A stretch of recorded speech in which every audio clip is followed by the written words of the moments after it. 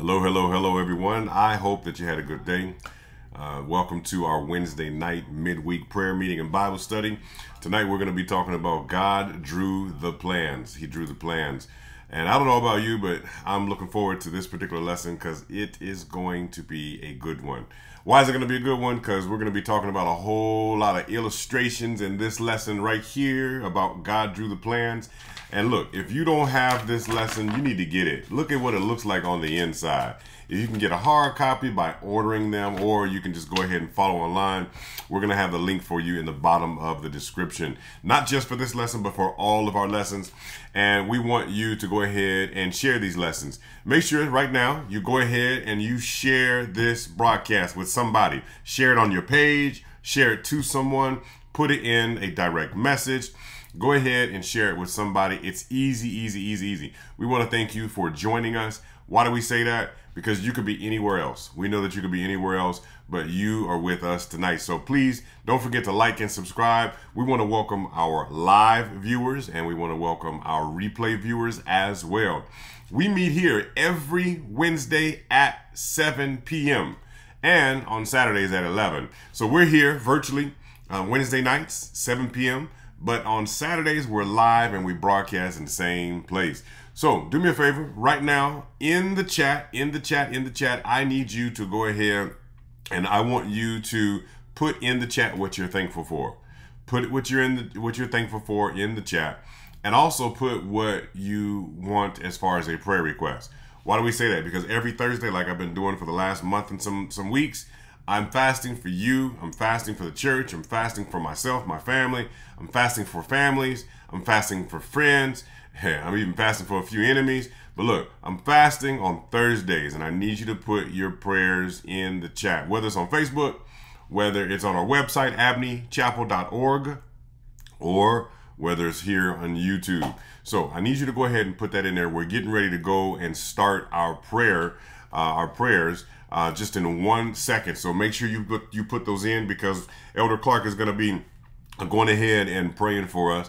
So remember, put in the chat what you're thankful for. Put your prayer requests, because we want to make sure that we pray for you. All right. So without further ado, I'm going to go ahead and turn over to Bishop. He's going to go ahead and he's going to lead us out in a word of prayer. We want to just say thank you once again for allowing us this opportunity to come together. We just ask, Lord, that as those who are putting the names in the chat and they're reaching out by email and on the website, Lord, we ask that whatever the name may be, that you bless it. Bless it, Lord, to the fullness of what their desires may be. And we ask, Lord, that you would continue to bless this ministry. Bless it in a way in which we've never seen before, Lord, to expand and grow and spread the word across this great city, across this great state, and across this internet with YouTube. And we just ask, Lord, that you will allow the message to go from here to beyond in different countries, wherever it may be seen, in different corners of this great nation that we live in, Lord. We know that there are a lot of people that we can touch and reach through the word. And we just ask, Lord, that you allow that to be maintained. In the name of Jesus, we pray. Amen. Thank you, Elder Clark, for that. We're going to go ahead and jump into our message for tonight. As we have mentioned, that our lesson is on, like we mentioned, is on God drew the plans. Now, Bishop, I see why you said that. Bishop, hey, his name is just took up all over the place. D all over the place. Don't want to share with nobody. All right, wait a minute. Let me switch that. Let me edit. That's why, hey, so y'all can't hear him because I got him muted because we got a bad echo. But look, he said, can you go ahead and change the name? And he knew it was too long. He knew it was too long. All right, there we go. Let me go. All right, there we go. We got it. So, all right, yeah, busted. Yeah, totally. All right, we're a lot better now. So let's go ahead and jump right in.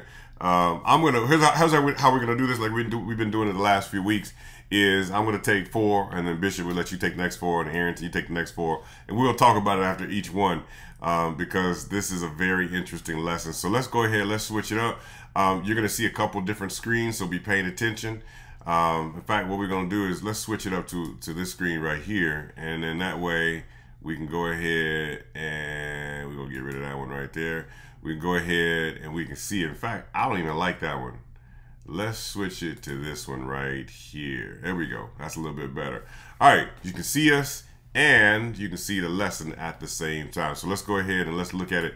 Number one, what we have is now let me go ahead and set the stage. So we're talking about God asking Moses to build a sanctuary, right? Now here goes the whole background of the thing. Israel has come out of Egypt. So one country's come out of another country. Egypt was the world kingdom of the day, and Israel lived in Egypt, and they were there as slaves, right? So they're slaves, but God went ahead and he delivered them. He delivered them from Egyptian bondage. And so since he went ahead and delivered them from Egyptian bondage, now they're at a point where, yes, they've worshiped God. Come back to you, Bishop. They've worshiped God. And not only did they worship God, but God is actually asking Moses to build a sanctuary. Why is he doing that? He's saying he wants them to build a sanctuary because he's trying to teach them about the plan of salvation. All right, so please, in everything that you're doing, don't forget the fact that he's trying to teach them about the plan of salvation. In other words, how it is that God actually saves us, how he actually saves us. So you're going to be reading and you're going to be seeing a few different things. You're going to be seeing furniture. You're going to be seeing rules and regulations. You're going to be seeing different lessons as to how and why he did it. And look, don't miss the point. People always say, oh, that was done away with. Yeah, we don't have to slay lambs and sheep and everything anymore, right? But look, he's trying to teach you about salvation. How are you going to be so quick to just say, we don't have to do that no more? You know, what you're really trying to do is you're trying to get away from the moral law of God. You want to break them 10 commandments. That's what that is. So let's just get that out the way and let's stay focused on what it is that we know God is actually trying to show. He was trying to teach Israel about salvation. And I'll say this and we can jump into it. So what ended up happening is, remember, Israel had at one point almost forgotten completely about the law of God. And I can prove it. The Bible says that when Moses first went to Pharaoh, Moses had said, hey, you know, let them go, let them go. God says, let them go into the wilderness, 3 days journey so they can worship him. And what ended up taking place is people started learning more about the law of God. So what they started to do is they started to keep the Sabbath. And in keeping the Sabbath, Pharaoh was upset and said, Moses, why do you keep the people from their work? And so that was where the whole story came up, where he was like, hey, I want you to make sure that you put these people to work. He had the foreman and he had the taskmasters coming down on them hard. He says, now you guys got to make bricks without straw. And that was where the whole thing came from, because they started to keep the Sabbath. So Pharaoh wanted to accuse them of being lazy. He's like, you're lazy, get back to work. And so when they realized that they were not going to have it easy, you know, they had seen the miracles. When they realized that God, you know, was there, but it was going to be rough, what ended up taking place is they got mad at Moses and Aaron and said, you put a whip in their hand, and you made us stink in his eyes, and so he's going to really come down on us hard. So they had to make brick without straw. So they had lost the knowledge of God. Now God is trying to reteach them through lessons, through the Red Sea, through the manna, through the water out the rock, through the sanctuary services. And so now we're really focusing on more so on salvation and God's provision and trust and the fact that Jesus is coming. So the Old Testament talks about he's coming. The New Testament says that he's here. So let's do this. Let's go ahead and let's jump all the way. You know, one day when I get big time, I want to use a mouse and a cursor. You see me looking over this way because I'm looking at my computer trying to find it. But let's go ahead and let's jump all the way into the actual lesson itself. And so what did God ask Moses to build? What did he ask him to actually build? Well, let's go ahead and let's look at what he actually told him to build. He says, God asked Moses to build a sanctuary. He asked him to build a what? To build a sanctuary. So let's go ahead and let's look at it. The Bible says, let them make me a what? A sanctuary that I may dwell among them. All right, so that's what they had to do. They had to build a sanctuary, right? I'm not going to get into all the details. You see all this writing and everything. Go to the show notes. You can get the notes and you can see it for yourself. But what did God expect his people to learn from the sanctuary? Well, he wanted them to learn a few things. He says, your way, oh God, is in the what? In the sanctuary. Your way is in the sanctuary. Who is so great a God and as our God? So God was trying to teach them his ways, right? And then number 3, from what source did Moses obtain the blueprints for the sanctuary? Where did he get the blueprints from? In other words, what was this a building a copy of? So we got to think about it. When you build today, you have blueprints, but it's always based on a model somewhere. A 3D model, a computer-aided drafting model where they put a 3D model in the system. But ideas that were in people's minds, well, we want to see what this whole thing was and where it come from. The Bible says God himself gave Moses a sanctuary. That's not the Bible, that's the answer. The Bible says, now this is the main point of the things we are saying. I was just reading this the other week. We have such a high priest who is seated at the right hand of the throne of majesty in the heavens. A minister of the what? A minister of the sanctuary, right? So there we go. We see it's a model of the sanctuary, a minister of the sanctuary and of the what? True tabernacle, which who erected? The Lord. The Lord erected and not man. There are priests who serve, right? So we know there's priests who serve, and they serve the copy and the shadow. All that's saying there about the copy and the shadow is just saying that it is a symbol, right? Copy and the shadow. So like I got a light on right here. If you see my hand, it's got a shadow on my face and on my shirt, right? The copy and the shadow. This is it right here. But the copy or the shadow is what you see on my shirt because I blocked the light, right? And so what happens is God's got this copy or this shadow that Moses is building because it's a copy off of the thing that God got in heaven, right? So he went ahead and did that to serve the copy of the shadow of the heavenly things as Moses was divinely instructed to make the tabernacle. And then it goes on and it says, he was about to make the tabernacle, for he said, see that you make all things according to the pattern shown to you in the mountain, right? Shown to you in the mountain. So we see that right there. We got our first 4 questions out the way. Let me see if anybody has any particular comments that they want to bring. I'm going to bring the camera back up and see if we can get some of the panel discussing this. Does anybody want to? I'm going to do this. Bishop, I'll come to you first, and then I'm going to go ahead and I'll go to Arrington. So let me go ahead. Just listening to what you were saying about there's a blueprint for what needs to be done so that it's easily duplicated because of the blueprint that God had instructed of Moses.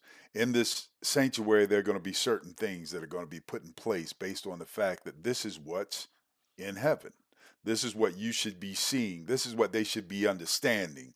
And I don't want you to concentrate on being you right now. I want you to concentrate on being the duplicate for the blueprint that I put in place for all of you to see. All right, I like that. I got caught up. All right, let's go ahead and go to Arrington. Arrington, what you got? No, I'm good, Derwin, and you all knocked it out the box. There ain't nothing else to add. It just that God wanted somewhere to dwell, build me somewhere where I can dwell. Where I can come in and hang out with you.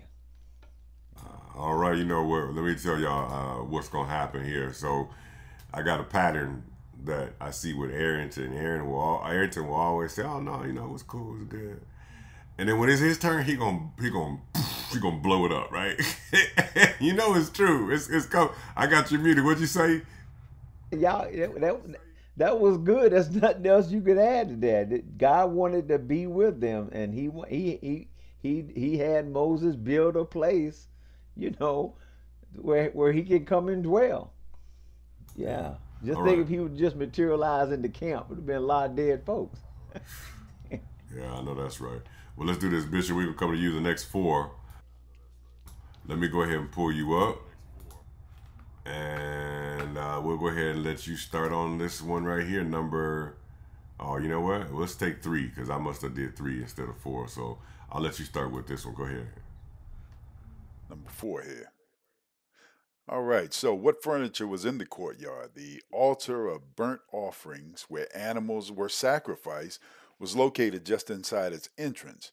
You know, because back in the day of the law of Moses, there were laws that we don't deal with today. A lot of them in which, you know, hey, where the brethren would take care of their dead brothers, wives, and things of that nature, where you would kill someone if they did certain things against you or against someone.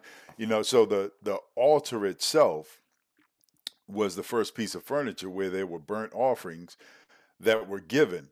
And then as we look further to what furniture was in the holy place, there was a table, and this was of shewbread.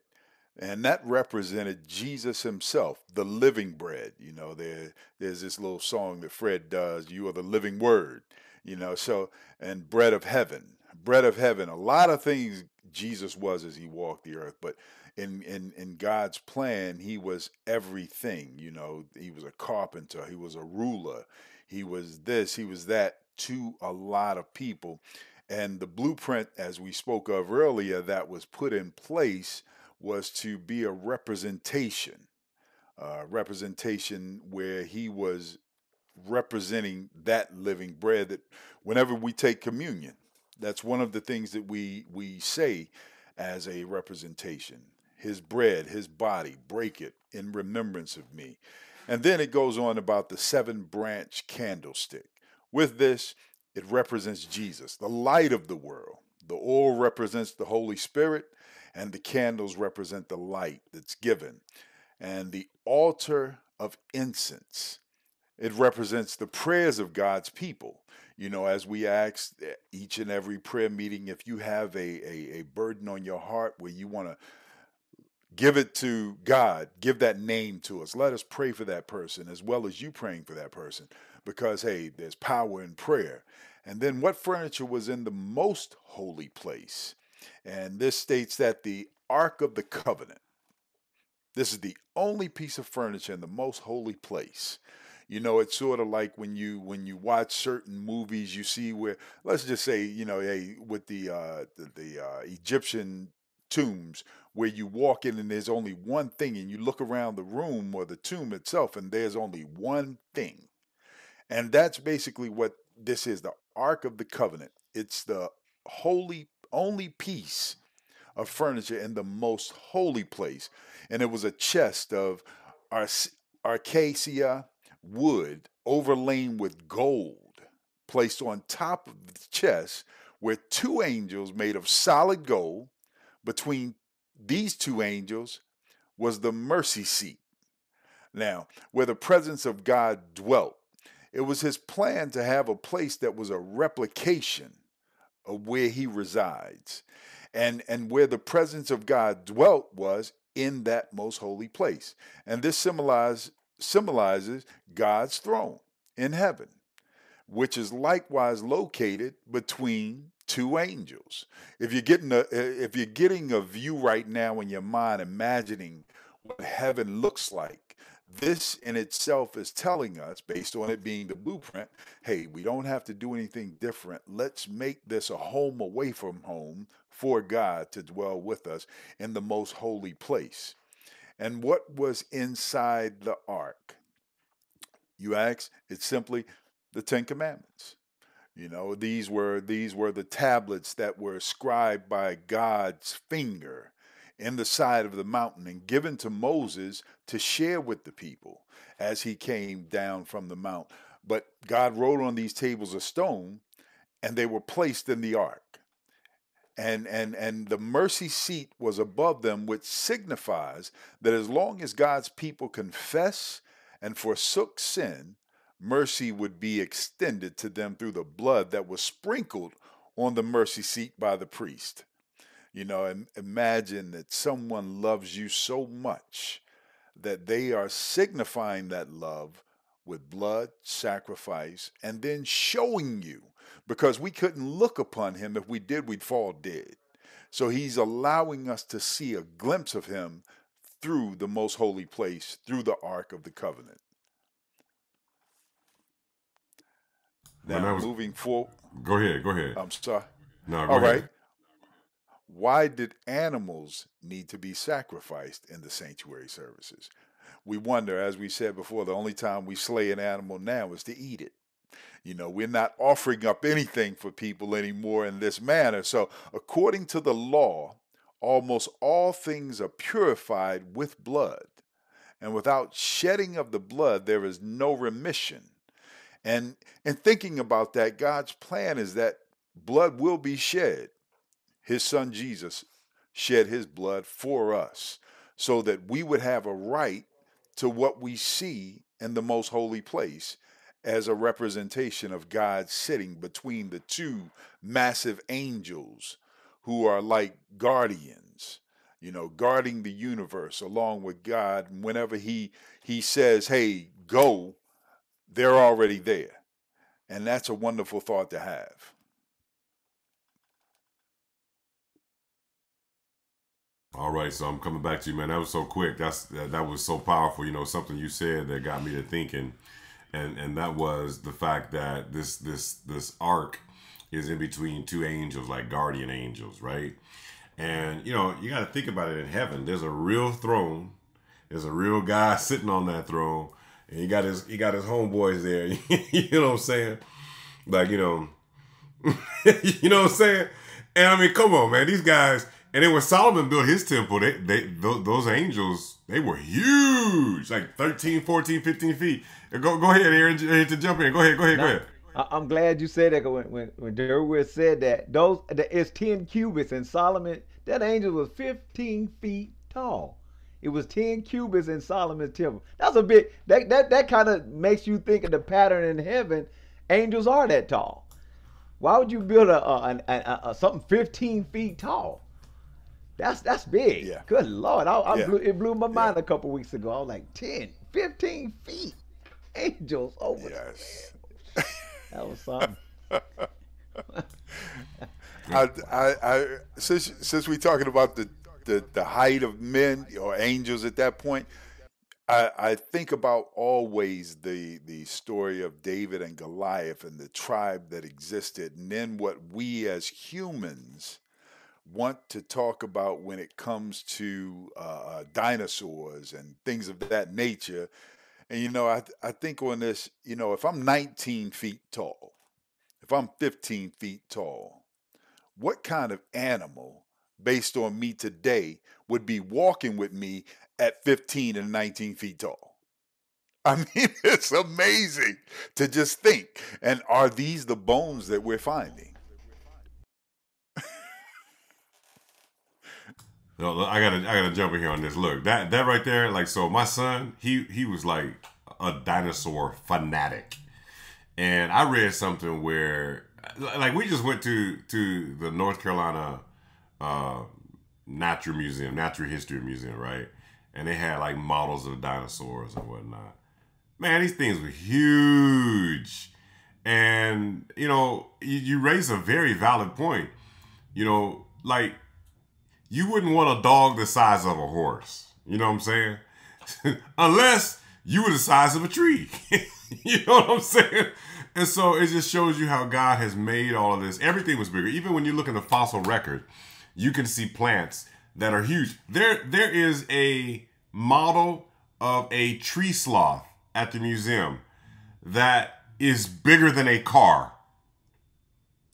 It is massive. And my son had read about this years ago. He kept trying to tell me about it. He couldn't find the article.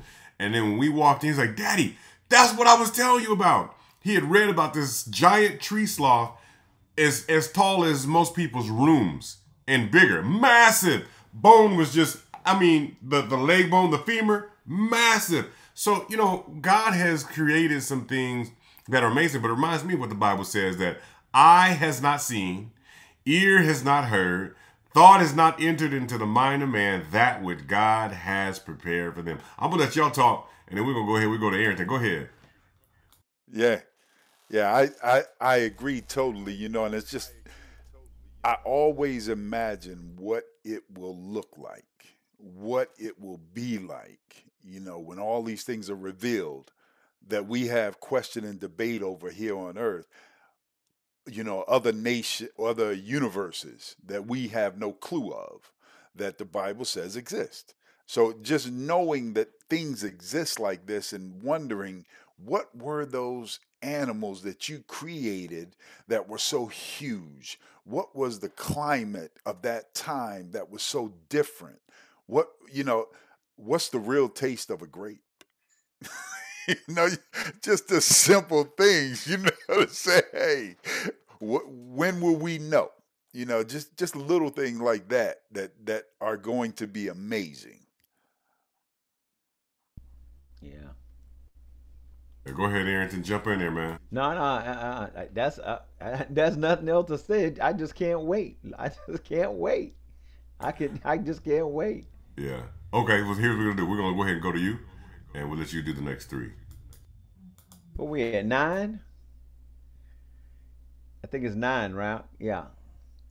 Yeah, it says, how were animals sacrificed in the sanctuary service and with what meaning? I think the interesting thing about this Leviticus 1, 4, and 11 is that the sinner participated in it. You know, the sinner was to bring the animal before the priest, and the priest would hand him the knife and a basin. You know, and the sinner laid his hands on the animal's head and confessed his sins.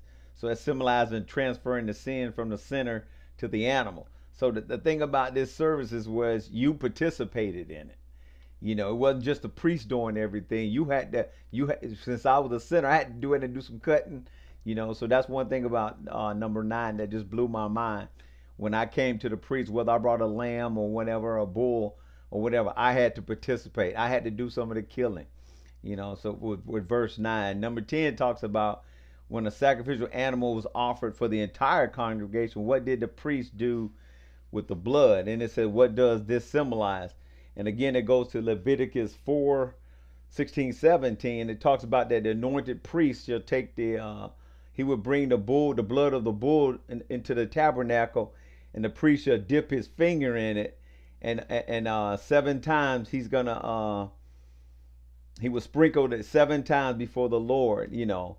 So again, after he did it, he took the blood inside the tabernacle and he sprinkled it. It's just amazing. I can imagine how bloody it was, you know, with blood. So he was, you know, he would take the blood and sprinkle it, and without the shedding of blood, there is no remission of sin. So that just phenomenal how in the sanctuary service, how, and all this represented Christ. That's the thing, you know, this was just symbolic until the true Lamb would come. You know, and you go to number 11, it says, based on the sanctuary service, in what 2 major capacity does Jesus serve his people? The fantastic benefits do we receive from his loving ministry? And again, in reference to 1 Corinthians 5:17, Christ is our Passover. Was sacrificed for us. You know, and in Hebrews 4, 14 to 16, it says, seeing then that we have a great high priest who has passed through the heavens, Jesus, the Son of God, let us hold fast our confession. For we do not have a high priest who cannot sympathize with our weakness, but was in all points tempted as we are, yet without sin. Let us therefore come boldly to the throne of grace, that we may obtain mercy and find grace and help of time of need. I tell you, just reading Hebrews 4:14, you know, in our brothers in the Catholic Church, you know, you got to go inside a box and confess to a man who's a sinner as you are. But when Jesus died on the cross, now we go directly to the throne of God. I don't even have to call the pastor. I don't have to call the bishop. I can go straight to him through Jesus, and he ain't gonna tell nobody.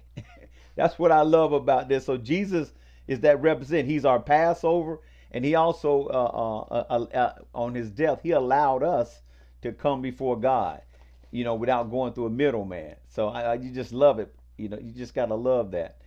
And then it says here in 11, it says a complete life change called a new birth, which all sin of the past. That's John 3 through 6, Romans 3:25. Power of the power to live right in the presence of the future, Titus 2:14. I mean, if you can put those texts up there, it says Jesus served as a sacrifice for our sin, as our heavenly high priest. Jesus' death is as our sacrificial lamb and substitute, and his continual power and ministry. And I just want to stop right. Just remind me of John. When John seen Jesus coming, he said, "Behold, the Lamb of God who takes away the sins of the world." And then in AD 31, when Jesus said, "It is finished," man, that is it. The devil is on notice. And then number 12, you just go to 12 and say, what 6 promises does the Bible give about the righteousness offered to us through Jesus? And if you can just bring up 12, Pastor, you go through 8, said look, check this out. He will cover our past sins and count us as guiltless. Oh, hallelujah. We were created in God's image in the beginning. Jesus promised to restore us to God's image. Jesus gives us the desires of living righteousness and then grants us his power to actually accomplish it. Jesus, by his miracle power, will cause us to be happily to only do the things that pleases him. And then he removes the death sentence from us all, crediting us with his sinless life and atoning death. Man, we should be just jumping for joy for this. And then F said, Jesus assumed responsibility for keeping us faithful until he returns to take us to heaven. It just reminds me of what he said, when I go, he's going to send the helper, which is the Holy Spirit. And just want to thank God for sending the Holy Spirit. And with that said, I am done. All right, so Bishop, I want to hear you first. What you got? I gotta say, and listening to you, Arrington, and where you talked about he's going to count us as guiltless, and we're going to be made renewed in his image, and just thinking about that, and looking at it from the perspective of say a new believer, someone that has just come in and not understanding. I gotta say, hey, I'm the first to admit, being truthful, things like this, as a person who grew up in the Adventist church and believing and understanding, a lot of the things of the sanctuary and their meanings have never meant as much to me now than then. Because you look at it and you hear a lot of people talk about the covenant, the Ark of the Covenant, and the gold angels as guardians, the table and the representation of it, but the meaning of it, growing up, I was like, okay, it's there, I got you, I understand. But when you look at the significance of it, when you have lived life and you have built relationships and you have understood things, you look at it differently. And I guess based on, the things that our parents may have gone through and they were trying to tell us these things, we weren't interested in hearing. And, for a long time, you put this sour taste in your mouth and you don't let it go. And then when you become of an age that you must recognize and realize these things were meant because of a plan of action, a plan that God put in place that represents what sort of gives us that vision or a glimpse of what things are going to be. And it's a wonderful feeling and emotion that you can have now to accept, hey, that's what it's going to be like. Oh, how many times do we get ready for that first date? And we get ready to go eat that steak that we hadn't had in 3 months. It's like, you're anxious. You feel that anxiety is gone away, and hey, it's coming, and I'm gonna have that. And it's just the joy and excitement. As a little kid, you look forward to Christmas, and as an adult, you look forward to let the clouds be cracked now. Hey, why must we wait? But the plan of action for God it's amazing. It's amazing to realize it now differently. But I don't want anyone who is a new believer to feel that it's a necessity versus just an understanding. Hey, we all grow differently. We all understand differently. God's plan wasn't to be a cookie cutter plan where everybody grew in the same rapid pace or the slow pace. He set it up so that we all get the Holy Spirit coming to us at different times in our lives where it's significant to us. And if we believe in God the Father, the Son, and the Holy Ghost, we know that that representation is going to be with us whether we recognize or realize it or not. I like that. You got me to thinking about what Arrington shared with us. And I'm going to go back to the last thing that he said because it means the most to me. I mean, he covers us, all of our past guilt. He considers us guiltless. You said that. But then he goes on, he turns along, he says he's going to restore us. So he's going to fix us, right? Then he's going to give us the desire to do right. See, I know what it is to say, Lord, forgive me. I wish I had a witness. I know what it means. Lord, forgive me. Help me. You know what I'm saying? But help me not to want to say it no more, Lord. You know what I'm saying? Help me not to. And so he's gonna then, he gonna restore us, but he's gonna give us that desire. And then, like what Aaron said, the miracle is he's gonna give us the ability to happily do. So I'm gonna testify. I'm about to tell all on myself, Bishop. So I was talking to Bishop today, and we trying to get this health thing together, right? He know exactly what I'm about to say.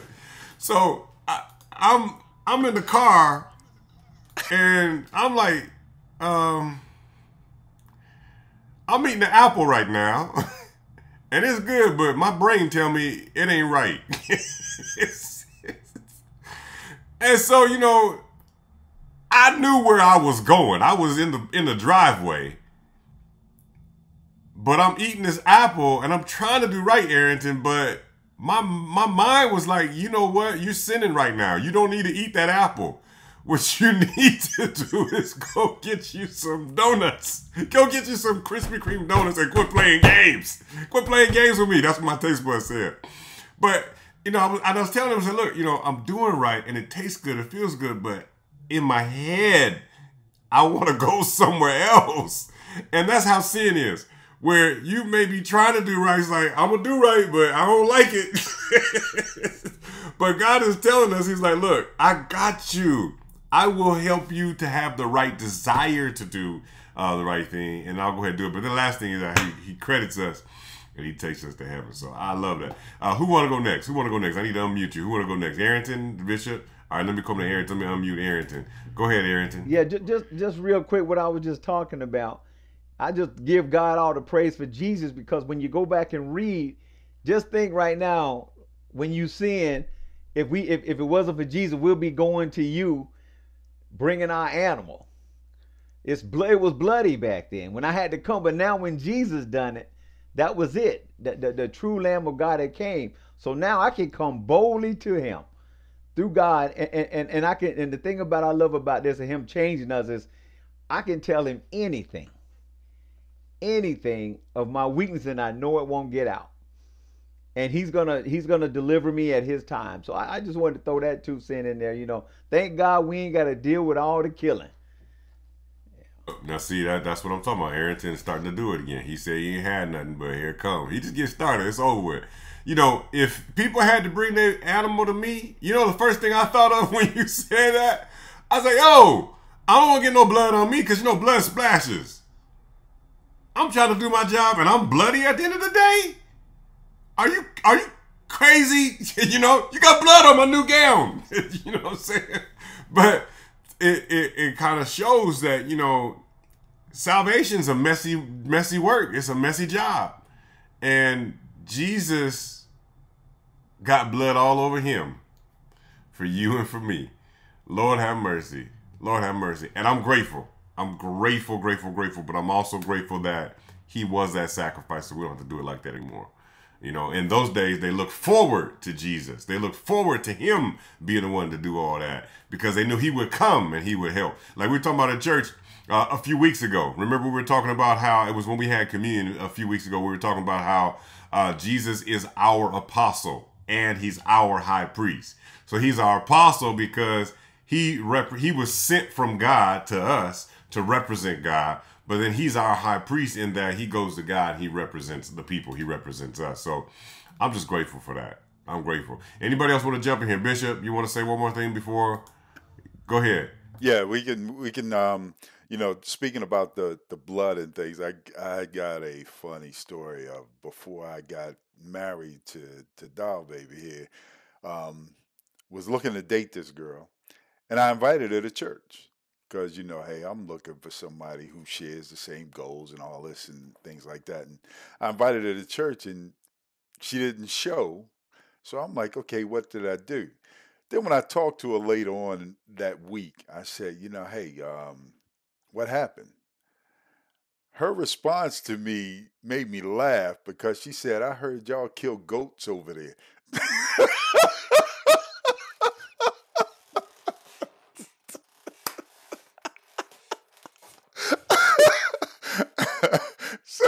What? I said, where did you get that foolishness? You know, so it's from the, I guess, you know, when people hear certain things about Adventists following the law of the Lord, you know, the law of the body, I'm thinking, you know, hey, they're thinking along the lines of we kill folks who do wrong things and all this kind of stuff. And for her to say that, it just blew my mind. I said, you know, hey, where did that come from? And, you know, yeah, it's just amazing that, you know, to understand God had a plan. The plan was the sacrifice of his son. His blood was going to be shed to do away with all the blood that that was being shed, and now for us to just have the gift. The gift that will not stop giving, and it's there. All we have to do is accept it. I love it. I love it. Can you hear me, Doc? Can you hear me right now? Yeah. You hear me? Okay, good. I'm over here playing with buttons. I want to make sure you still hear me. You know, the last thing, and we're going to go ahead and I'm going to pick up the next ones. You know, we don't kill goats and stuff, but unfortunately, we may, like a lot of other churches, assassinate individuals by the way we treat them. And we got to make sure that if, like my homeboy, he reminded me of something I told him, if there's going to be a problem, make sure it's not because of you. If there's going to be a problem, you make sure you handle your business. And it ain't you, it's somebody else. So, yeah, I love it. Let's go ahead. Let's get back into the word. Let's see. So we just finished up number 12. So let's go to 13. So does a person have any role at all to play in becoming righteous by faith? Do they have any role to play? Right. So look what the Bible says, Matthew 7:21. Not everyone who says to me, Lord, Lord, shall enter into the kingdom of heaven, but he who does what? The will of my Father in heaven. So the catch is you have to make sure that if you're going to be righteous by faith, because you got to do his will. So I got to come back to this.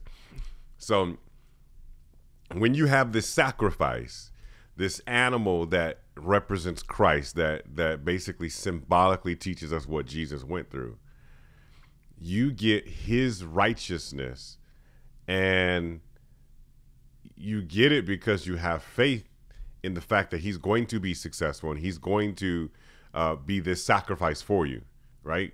Now, for us, we look back and we say he has already done all that. But my point is, you get his righteousness. So is there anything that we have to do to get his righteousness? Well, yeah, you got to accept the sacrifice, right? But what the scripture points out that we just saw in Matthew 7:21, that is, you have to make sure you do the will of his Father, the Father. So it reminds me of somebody I was talking to, one of the members, about maybe 6 weeks ago. And they said, You know, what's the deal with all these people calling themselves prophets and apostles, et cetera, et cetera, et cetera? Well, look, how are you going to be called an apostle and you ain't doing the will of God? I mean, that's standard. That's standard following God. So you're going to put a title on, you know what I'm saying? So you're going to put a title. So how in the world is it that you're going to call yourself an apostle and you ain't doing the will of God? I mean, you done lost your mind. I don't know who you think I am. I was born, but it wasn't yesterday. You calling yourself all these great things and you don't even do the will of God. I'm striving to do the will of God and you ain't even surpassed me. You know what I'm saying? And I'm just everyday nobody trying to just live right. And you call yourself an apostle. You know, you call yourself Bishop so-and-so. Well, not Bishop, but you know what I'm saying. You know what I'm saying? That's a nickname. That's a nickname. He ain't no real bishop, right? You know, but you know what I'm saying? But, you know, oh, man, that one came out bad.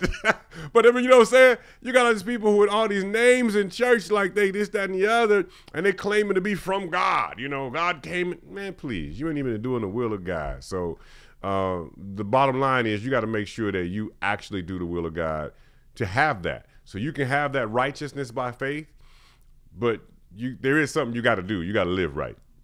Okay. All right. So let's go ahead. Let's look at number 14, the Day of Atonement. And the question is, what was the Day of Atonement? Now, this was a particular day in the Hebrew system. Once a year, on the Day of Atonement, they had a solemn day of judgment taking place in Israel. And you see the scripture right there. They had to all confess their sins. If you refused to confess your sins, you were cut off from the camp forever, right? So let's make sure we clear with that. That one day of the year, everybody had to have it confessed. And if you didn't have it confessed, you were cut off from everybody. All right. So that's what the Day of Atonement was all about. But look, then we have 2 goats were selected. One was the Lord's goat. The other one was called the scapegoat. Was called the what? It's called the scapegoat. And that scapegoat represented Satan. So what we got is one represents the Lord and the other one represents the scapegoat. So the one that represents the Lord is the one that pays for your sins. The scapegoat is the one that takes the blame for your sins, right? And so what would happen is they would go ahead, they would sacrifice, and let me just stick to the lesson because I'll get ahead and I don't want to get off topic. But basically what happens is the Lord's goat was the one slain and offered for the sins of the people. Remember we said that his was the one that paid for the sins. But on this day, the blood was taken into the most holy place, and it was sprinkled upon the mercy seat. And only on this special day of judgment did the high priest enter into the most holy place to meet God at the mercy seat. All right. So long story short, he would go through these different methods and steps. And at the end of the day, after all the sins had been confessed and forgiven, that blood was put on that scapegoat. And they took that goat, which represented Satan. He was the one to blame for everything, the death of Christ and all the sin in the world. He was led out into the wilderness by a strong man. Because, you know, a goat, they can be pretty ornery. And you lead him out in the middle of nowhere and just leave him, let him die. No food, no nothing. And that's teaching us something. We talked about that last week. We talked about the 1,000 years and what's going to happen to the devil during that 1,000 years. That's basically taught right there, right? So, you know, it's an interesting concept. But let's look at our next question. Our next question is, what did the Day of Atonement symbolize or foreshadow? What did it symbolize or foreshadow? A part of God's great plan of salvation, and did the other facets of the earthly sanctuary and its services. All right. I'm sorry, as did the other facets of the earthly sanctuary. So it was necessary that the copies of things in heaven should be purified with these, but the heavenly things themselves with much better sacrifices than these. Now, that's a good thing. I don't know if I'm gonna really be able to get into it like I want to, but essentially the sanctuary was teaching us stuff that would happen in heaven, not just about salvation. So, for example, something I read in Hebrews the other day about the sanctuary. So what the Bible does, it says that there were two different compartments to the sanctuary, to Moses' sanctuary. It was a holy place, most holy place. Furniture was in this part, furniture was in that part. And the priest would always enter into the holy place every day, bringing blood, bringing bread. They would do all that, right? But then once a year, they go into that other place. And this is Hebrews chapter 8. And they go into the most holy place, and they always had to have blood to go in there. And the priest was offering up his sacrifices for his own sins and for the sins of the people. And so what is being taught here when it says that is it's saying, and you got to read this in Hebrews 8, it says, the Holy Spirit was showing us that the way to the most holy place up in heaven had not happened as of yet, simply because what happened? The tabernacle was standing and Jesus hadn't come yet. So the concept is, even though we look back and we say, okay, yes, that it was necessary that the copies of things in heaven should be purified with these, but the heavenly things themselves with what? Better sacrifices than these. God is trying to show us, yes, that I want you to realize that there's something coming and I got something better for you, but I need you to go ahead and I need you to see it. All right, so I got one more. Let's go to our next one. Our next one that we have is our last one, I think, is, oh yeah, that's it. Wait a minute, 16, that's it. All right, hey, so look, what we can do is we'll go ahead and we'll take some final comments. Arrington, I'm gonna start with you, and then we'll just go down to Bishop and then myself, and I'll close this on out. We're doing good on time. So Arrington, let me go ahead and unmute you. Go ahead, Doc.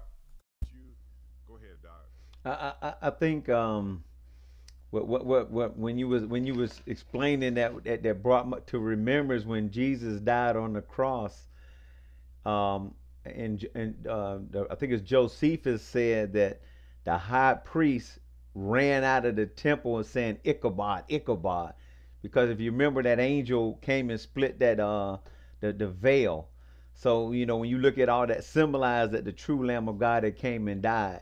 That just blew my mind. I was looking at this little lamb, and when with the great Josephus said, it just blew my mind.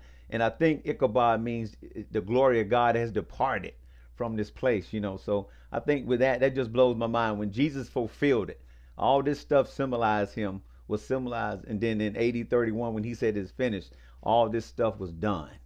He fulfilled this service for us. Now we can, instead of me coming to the priest, I can come boldly to the throne of God. That's just awesome. That's awesome to me. I love it. I love it. So let's go ahead and let's look at what Bishop, what you got to say. Talk to us. Yeah, looking at what we've studied this evening, it's more of a understanding for me now to see the different aspects of the holy place. You've got this altar where the animals are being sacrificed. You've got the laver where you can wash up a little bit. You've got the table where the bread is laid. You've got the candlesticks, and that makes me think of home.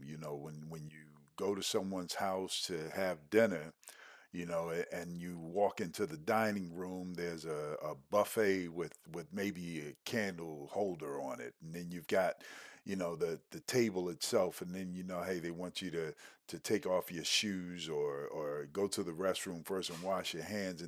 And just associating those things within the holy place with the process, the plan of action.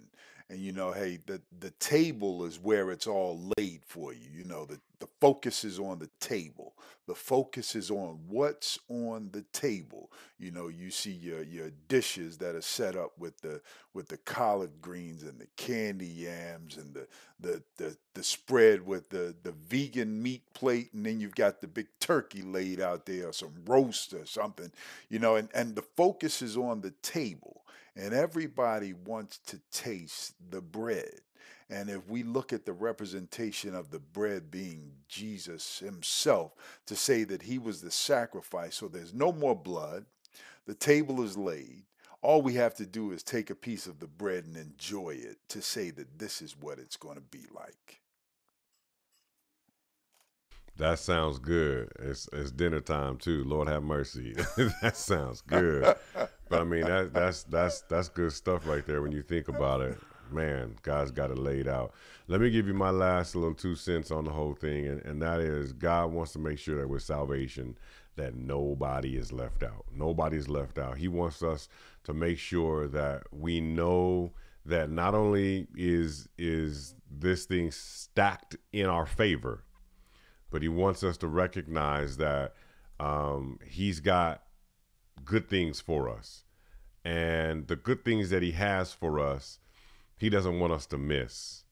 And so we got to trust his word. We got to make sure that we trust his word. We got to make sure that we follow him and do what he would ask us to do. And look, the whole thing is this. All have sinned and come short of the glory of God. That yes, the reward of sin is death, but the gift of God is eternal life. The gift of God is forgiveness for our sins. The gift of God is cleansing us from all unrighteousness. The gift of God is treating us like we've never done anything wrong. The gift of God is restoring us, changing our hearts, helping us. I mean, come on, it don't get any easier than that. He provides the sacrifice. He provides the strength to then turn around and do right. He provides the ingredients you need to want to do right. He provides everything. And all you got to do is come to him. That is, he will even help you to live right. So I don't know about you, but for me, I want everything that he's got for me. I want everything that I just said. I want the help. I want the forgiveness. I want the being treated like I never done it. I want the ingredients to live right. I want the strength. I want it all.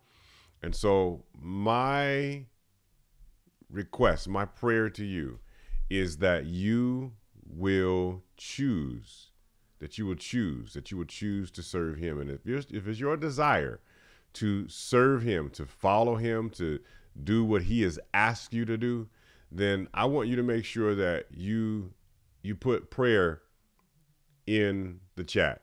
Put prayer in the chat because we want to pray for you. Remember, we said we're praying and fasting on Thursdays. So we want you to pray for him. I mean, we want to pray for you. So put prayer. You want to do his will. You need his help to do his will. Put prayer in that chat. If you want Bible study, you want to learn more, you want to look at this. Of course, you can go into the show notes and you can pull the lesson yourself, but maybe you need a little bit more. Put Bible study. And if you want baptism, put baptism, right? But we want to make sure you have the opportunity to give yourself completely to God. Maybe you're in a whole nother city and state. You don't know how you're going to do it. You don't worry about that. You let us do it. You let us know. Go to abneychapel.org and you can even, there's a prayer request part that's over there on the left side. You can fill it out. It comes directly to me and to our prayer ministry. So look, if you do that, there's no excuse. But we want to make sure that we are there for you. So let's go ahead. Let's pray. And let's ask God to help you and work in your life some more. Continue to help you. All right, let's pray. Lord, we thank you for what you've done and how you've shown us that we can make it. We also see, Lord, how you care for us. And so, Lord, we ask that you will help us to do your will, that you will help us to want to do your will, that you will help us to help others to do your will, that you will save us. And Lord, we thank you. We thank you for providing everything. You are the remedy. Jesus is the answer. And we thank you, Lord. We thank you for hearing and answering our prayers. In Jesus' name we pray. Amen. Hey, God bless you. Remember, we meet here every Wednesday, 7 p.m. And on Saturdays, at what time? 11 a.m. So we're here virtually, but we're in the building. We're back in the building on Saturdays at 9:30 and at 11, right? So you can go ahead and you can join us there in person. Hey, God bless you. Have a wonderful, wonderful, wonderful week. We will see you this Saturday, this Sabbath. Have an awesome time. God